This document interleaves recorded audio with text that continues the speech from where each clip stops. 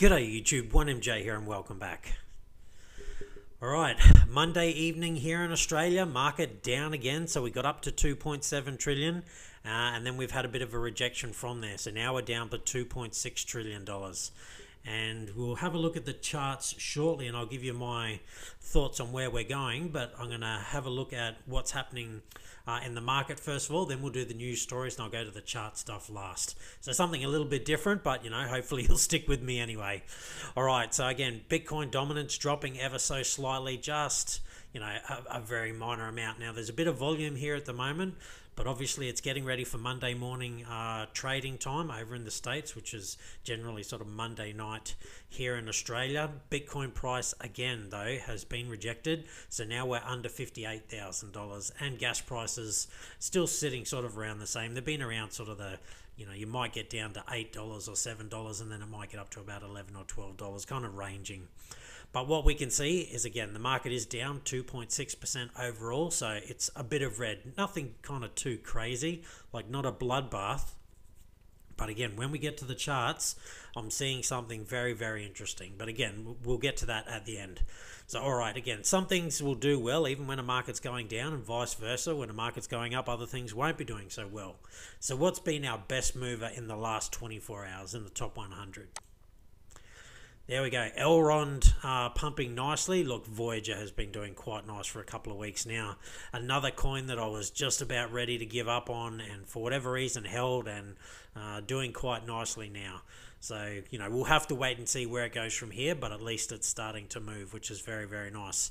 15% move, nearly 20% move from Elrond, Flow 13, IOTA 12.5, sort of nearly 13% as well. So we definitely got some nice movers in there, a couple of double digits and some nice single digits as well. And as I always say, any gain's a good gain. We'll take it any day over a loss. But the market is down, basically sort of 2.6%. So what hasn't performed as well then in the last 24 hours? All right, Gala, Arweave, and Cardano. Again, these are all coins that were pumping over the last probably week or two, and Immutable X in the last couple of days. And this is what happens. Coins that pump, look, even Wax is down, and I'm sure you'll find Sandbox is down a little bit. These coins that just pump so hard earlier are eventually going to have a cool off. Now tomorrow they could be well back in the green. We'll have to wait and see. But at the moment they are having a bit of a cool off. So again, if you like these coins and you kind of felt like you'd missed them, keep an eye on the charts. Maybe over the next kind of couple of days or week or so, they might come down. You just got to go back to the charts and find some old resistance levels, and they're probably going to be a pretty good indication, and not where it's just one resistance level and nothing else. A bit of sort of confluence, a place where a couple of times it's been resistance, and that's probably where you're going to find some more support if you're wanting to, get into some chart analysis and things like that. But look, Gala got hit pretty hard, nearly 20%. Arweave 13%, Cardano 10%. But again, these coins, the couple of days prior and definitely the week or two prior for Cardano anyway, I mean, it was just on fire. It was pumping really, really hard. So we're all kind of waiting to see what's going to happen Monday morning, stateside time, to see what happens with the markets. So what we'll do is have a look at the couple of stories that I thought were very, very interesting. So El Salvador are going to create a Bitcoin city, and they're going to use $500 million of a planned $1 billion bond offering to buy more crypto. They're going to buy more Bitcoin. This is a very, very interesting story. You can find it on any of the news outlets if you want to go and have a read, but I'll kind of break it down into its smaller bits. So Bitcoin City, that's going to be its name, will be located along the Gulf of Fonseca. Hopefully I said that right. I probably butchered it.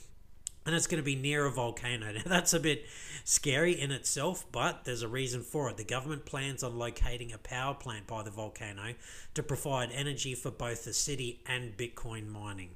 Now, the city will be laid out in a circle like a coin, and in the city center will be a plaza that will be host to a huge Bitcoin symbol. The city will have no income, property, capital gains, or payroll taxes. So there's going to be taxes for some things, but none of the above. So that makes it a very, very interesting place. Now, don't get me wrong, it's not going to be free. It just doesn't work like that. Trust me, they will get you, not get you, but they're going to make their money somewhere. It's not simply going to be a free city for everyone to go live. but they will have Bitcoin at the very heart of it. So I love this idea.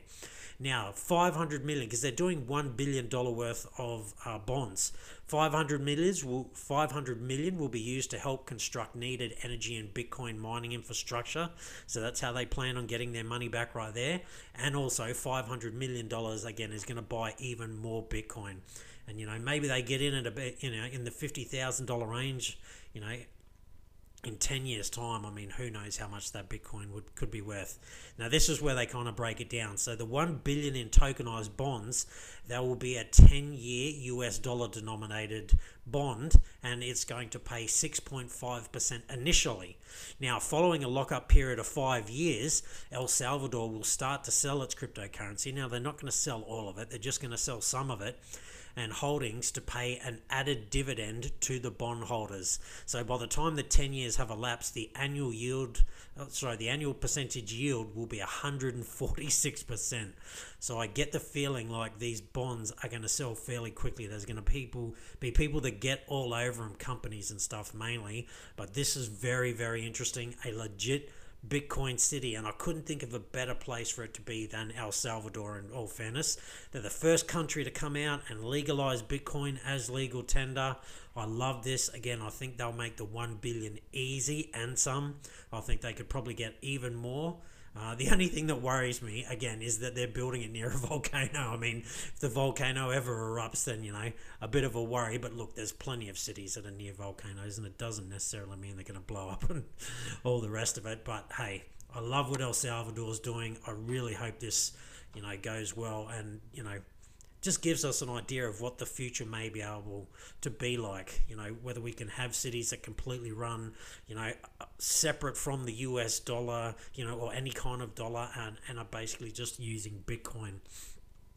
It will really show us whether Bitcoin at the moment, it is a store of wealth. It's where you put stuff to make more money. It's not necessarily something, at least at the moment, that people are really, doing day-to-day transaction with. This might show us whether it can be done.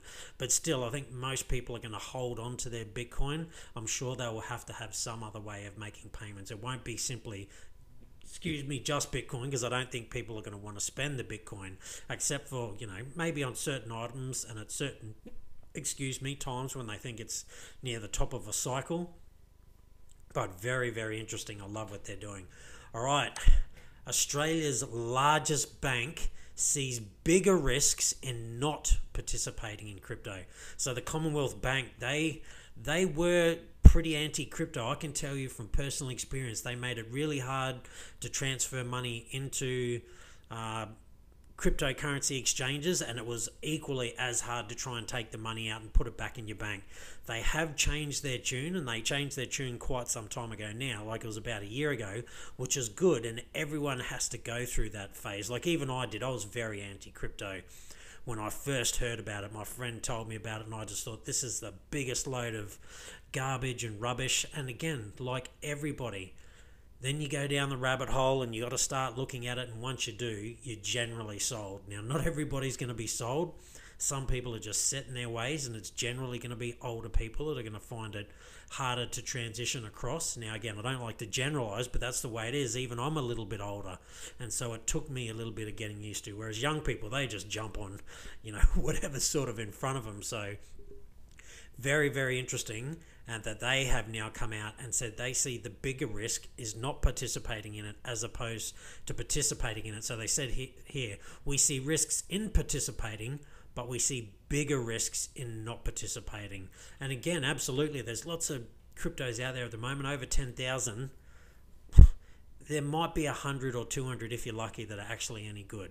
And then there's going to be a couple of big winners in those, you know what I mean? And then there'll be lots of other ones. Exactly like the stocks, the S&P 500. Out of the 500, there's 5 really big stocks, something like that. And then all the rest are just really kind of small and hardly doing anything. Doesn't mean it's not money to be made in them, but they aren't the big stocks. I really believe crypto will be the same, but I really like that Commonwealth Bank have changed their tune and they are getting on board, and this is just a further demonstration of where we're going. Like all the big banks are now starting to come across. Governments are starting to come across, and eventually it really will be that worldwide adoption. Now, whether we're in this super cycle, that's really hard to know. Look, I'd love to say yes, but the truth is I don't know. And yeah, it's one of those things. Hindsight will be what tells us whether we are or we aren't, and then it will be whether we were in the past tense. All right, moving on. Senator Loomis slams Hillary Clinton and advocates for stabilizing the US dollar using Bitcoin. Look, I think all currencies are going to do this, in all fairness. You're not going to have one dollar for everywhere. That just countries aren't ready to do that just yet, and they are all going to eventually stabilize their dollar from inflation and all the rest of it using Bitcoin, because they'll be able to print more dollars, but the dollar will still hold its value because Bitcoin should be going up, and that is really how they will help stabilize it. It won't last forever. You can still, eventually print too many dollars, but if you've got it backed by things, and it's not just going to be Bitcoin, but backed by Bitcoin, backed by gold, backed by property, backed by things that are just hard assets. That's how you can stabilize a dollar and not inflate it basically to infinity and basically destroy all of its purchasing power, because that is what's happening to the dollar at the moment. And most countries' dollar, like Australia, we're still sort of backed by the US dollar. We still use the US dollar, just not day to day here, but our money is tied up in US Treasury bonds and all sorts of things like that. So if the US dollar fails, it really means a lot of the other countries' monies will fail. So we need this to happen for the USA, so it then stabilizes our own dollars as well. But I do see basically all other countries eventually adopting Bitcoin, and they will use it again because the Bitcoin price most likely will continue to go up. And as it goes up, then they will be able to print more dollars, and without, again, destroying it. But that's not to say they can't destroy it. But that is really where I see things going in the future. I think the dollars around the world will be backed by Bitcoin, and maybe eventually they become sats. We'll have to wait and see. But, Senator Loomis, it's good to see that there are some, politicians out there that they actually understand where things are going, and they're willing to get on the front foot. Now, a lot of them are kind of forced into it. Politicians will simply jump on something because another politician hasn't. They don't actually know anything about it and probably don't really like it. It's just simply because the other one isn't doing it. But I get the feeling like Senator Loomis is one of those kind of smart politicians. I mean, most of them are pretty smart, but the smart ones that really has delved into it a little bit and isn't simply getting on the back of it, to try and push, their own agenda forwards without understanding what it is. But time will tell. All right, this has really been all over Twitter. This has been the big thing at the moment. So 3 Arrows Capital CEO has now backtracked on his Ethereum abandonment comments. So it was this big long thread, and you can go to Twitter and find it, but it started off like this. Yes, I've abandoned Ethereum despite supporting it in the past. Yes, Ethereum has abandoned its users despite supporting them in the past. The idea of sitting around jerking off watching the burn and concocting purity tests while zero newcomers can afford the chain is gross. And look, I 100% agree with this. ETH 2.0 is taking way too long. The prices on Ethereum are just ridiculous. I mean, hundreds of dollars at times, depending on what you want to do. Now, it's all good that the layer 2s work well, like, Polygon. We're going to talk about a story in them very, very shortly. It's the L1 that we need to hurry up and scale. I really am worried about Ethereum, that ETH 2.0 just takes too long. Originally it was supposed to be, years ago, and now it was supposed to be about December, and now it's not December, it's coming in June, and all these other platforms are just taking off. Solana, Avalanche, still waiting on Cardano as well to kind of see what happens. They've made a whole lot of promises. They don't have a DEX yet. That's really what's holding them back. But yeah, times are troubling, but he has scaled back on what he said a little bit. No, he's not completely said he's wrong. He's just said, want to soften this and say abandon is the wrong word. Was heat of the moment, and he's sorry. And I would agree. I think that's exactly what it was. Just heat of the moment. He's frustrated like everybody else. There are great teams working on scaling ETH on L2. Would have preferred to see ETH 1 roadmap. Also would have preferred focusing on users rather than holders' welfare in upgrades. Again, here, ETH, it's the ETH base layer that we really need to get sorted, because that's just, Ethereum is the core of it. And so, you can't have a slow L1 and super fast L2s and think that will work forever. It won't. We need Ethereum layer 1 to hurry up and scale, because that will then eventually make Ethereum layer 2s even faster again. Because Polygon, I think it's about 4 cents per transaction. Solana, it's about 1 cent per transaction. So, there's still some work to go for Ethereum, and it's things like that has me slightly worried. But moving on. All right, Australian Senator says DeFi is not going anywhere anytime soon. 100% agree. It's not going anywhere. It is the future. It's the only way to make yield and money at the moment. The old system is broken and does not work. So Senator Jane Hume has stated that decentralized finance presents huge opportunities for Australia to cement its place as a front runner for innovation and economic progress. 100% agree. I want, Australia is, which is good, but I really want them to get right on the front foot of blockchain technology, cryptocurrencies and things like that.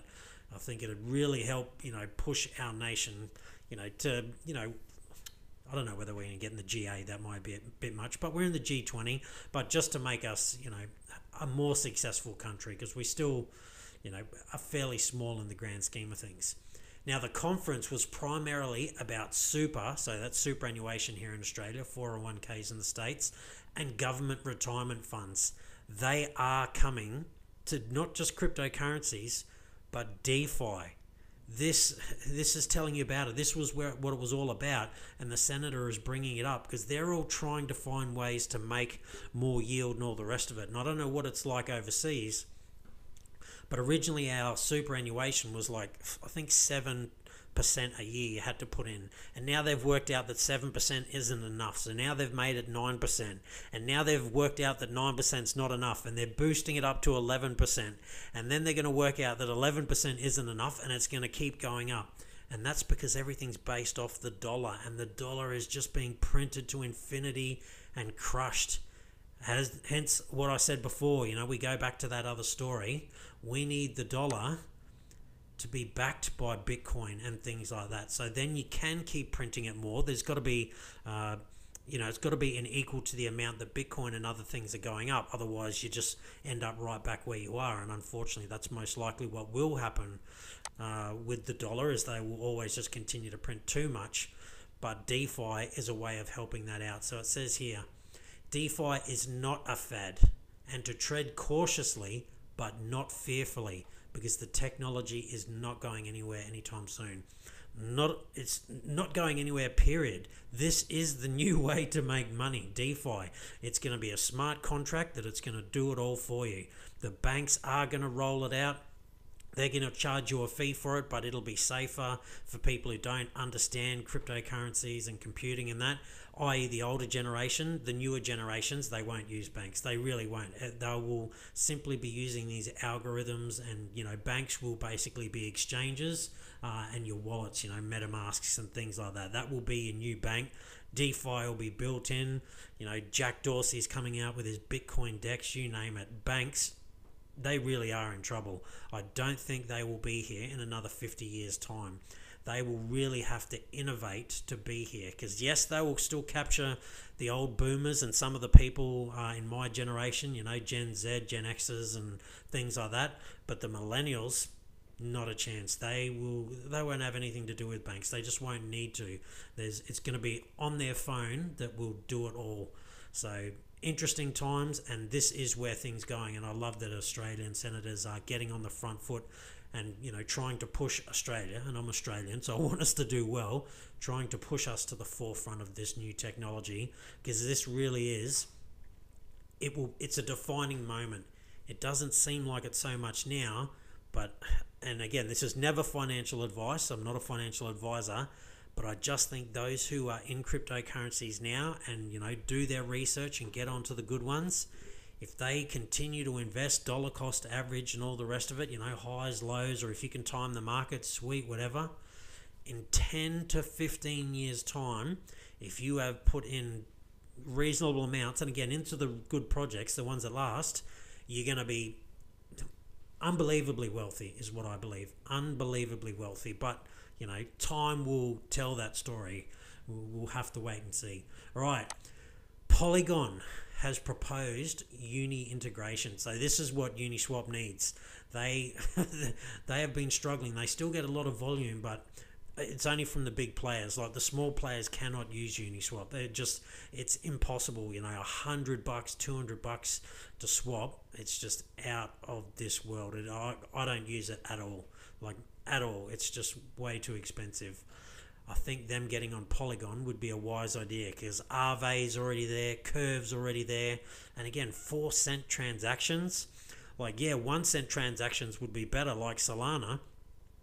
But I'm alright with a 4-cent transaction. Like that is still, again, cents to the dollar. I don't have a problem with that. And eventually, I do think those fees will come down once Ethereum layer 1 scales. I just get the feeling like that will make Ethereum layer 2 even cheaper as well. But again, we'll have to wait and see. But I really do think this would be best for Uni. They need to hurry up and get onto some kind of layer 2 because they're starting to lag behind, like anything that's on L1 in Ethereum. All those kind of things are really struggling. All right, now this is from Invest Answers. I really like his channel. This is one of the few channels that I do watch, and I just like his stuff. And he's put in this chart saying, it looks like 55k may be the max pain floor. I'm not so sure, and I'll get into my reason why. And one of the reasons why is because this is what everyone's expecting. Plan B, I love this guy's charts, and I'm not saying he's wrong. I just get the feeling it will be made wrong by big players. They're not going to want it to happen like this. So, we're currently at about, $57,000. Can we get Bitcoin to $98,000 in the next sort of 9 days? I don't know. I'm not saying it can't do it. If it's literally a repeat of 2017, then yes, it will. I'm just not sure it's going to play out that way. Now, I want to show you why. Finally, we'll get to the Bitcoin chart. What I'm seeing is we had this bounce here, and everyone was like, yep, but look where the high was. We set in, I'm going to zoom in. We set in a lower high. We didn't actually create a higher high, and now it's rolled over. Now, again, it's 8 o'clock in the morning or nearly ready to go 9 o'clock in the morning. I'm not sure what time the market's open in the States. So, a lot of people are probably hoping that the market opens and this really starts to fire up. I'm just not so sure. Lower high, lower high, lower high. I get the feeling like this may be rolling over. And look, what I'm most concerned about is that we're about to see something not quite like this, but somewhat similar to this. So this will be a double top. Now, I don't think it's a double top that we go into a bear market, but maybe this is the new bear market. That's just something that I'm still not sure of. This could be it. Again, that it maybe last April all the way through to sort of July. So April, May, June, July, 4, 5, 6 months of downward pressure before you start to see something come up. Now, I don't think we're going to see something exactly like this, but what I am looking for is that maybe Bitcoin is definitely pushing down to sort of 53-ish thousand. Again, maybe even more sort of down here to the $48,000 level, because there's probably a lot of people starting to go long at the moment. It's the leverage that they're going to want to shake out and burn people. So like I said, I have my buy orders in place for it continues to go down. And look, if I'm wrong and Bitcoin does start to fire up, brilliant, awesome. I'm stoked. I've got my bags packed and I'm sort of ready for it. But I have that cash on the side ready to continue to buy if Bitcoin goes down, because I would rather buy it while it's going down than buy it while it's at all-time highs. And it's not at all-time highs. It's $10,000 plus under its all-time high at the moment. And if it continues to go down, then I'm happy to keep scaling into it. Now, again, a lot of people talk about catching the knife and all that. Look, that may be the case, but I'm not getting every single bit of cash I have and going, rightio, I'm buying at 53,000 and then hoping that that's as low as it goes. I'm just going to scale into it slowly but surely until I feel like we find a bottoming formation, and then I will start to deploy more cash. but I don't know, and I'm not Nostradamus, and I don't know anyone who can perfectly predict these things. Now, Plan B's been pretty good so far, but we're going to have to wait and see whether that's going to be correct. So again, I mean, the market, I think, would open around about sort of 9, 10 o'clock if it didn't open at 8 o'clock. So we will know within the next hour or two, really, of what direction the market's going. It could be just sideways, but really, it should either be going up and fairly quickly if Plan B thing's going to play out, or I think it's going to start to tread water over the next week. Because again, we're getting to the end of the month, so there's expiries and options and all sorts of things going on. So I get the feeling like we might get that over this week pushed down, and Bitcoin maybe start to come down and test some kind of 52, 53, again, maybe even some $49,000, $48,000 levels. Again, too many people are expecting what Plan B is expecting. And I just get the feeling like that's why it won't happen. Not that it shouldn't happen or it couldn't happen, just that I don't think the big players will exactly allow it. Don't get me wrong, I think we get to 88,000. I think we get to, the $500,000 and the $1 million eventually. But it's just going to be, again, the really big players trying to shake out as many people as they can. And, it'll be the diamond hands. Those people with diamond hands and all the rest of it, that will make the big money. And, if you can somewhat time the market, like I said, you don't have to buy the exact bottom. You can be just about thereabouts, and you don't have to sell the exact top. You just got to be sort of thereabouts. All the money will be made in the middle, and it can be massive amounts of money. So again, for me, I don't care if I didn't sell the exact top, 69,000. That's all right. I'm buying at 59,000 or 57,000, and if it goes down to 52, I'm buying. If it goes down to, what do we got, 44, I'm buying, and I'll just keep buying because I'd rather buy it at lows. And I don't care about, some people say, oh, but why don't you just wait till it goes up? Because I don't know when it's going to go up, and I don't know if it comes down to 52,000, starts to come up, and you throw all your money in thinking that's the bottom and it's in, and then no, it doesn't, and continues to go way down like this. That is the truth. I can't predict exactly what's going to happen. All I know is when it's going down, that's when I would rather buy it. I'll keep the majority of my cash on the side, waiting to see some kind of bottom formation pattern. And again, I don't have to pick it exactly, just got to be thereabouts, because then when it does start to go up, every time it gets back to these levels that I bought at, it'll be exponential because of the other ones that I bought from lower, and it just really starts to crank up. That is how it works. Now, if you can time the market and buy the bottom and sell the top, please send me a DM. I would love to know, and you show me some proof that you did it, because I don't know anyone who's been able to do that. Now, last but not least, Ethereum, I'm seeing something similar as well.